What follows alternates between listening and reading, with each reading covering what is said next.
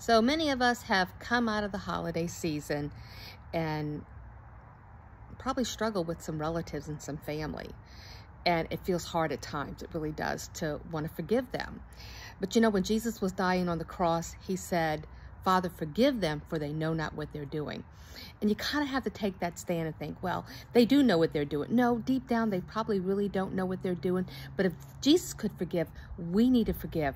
And we want, because the Bible says if we don't forgive, we're not going to be forgiven ourselves. But I'm going to give you another little tip and a suggestion, is I view spending time with these people that cause disturbances, like getting in a boxing ring.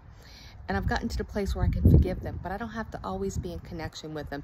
I don't have to get in the boxing ring, because if I get in the boxing ring, I'm going to get hit, and I don't want to get hit. So forgive, love, and just guard yourself.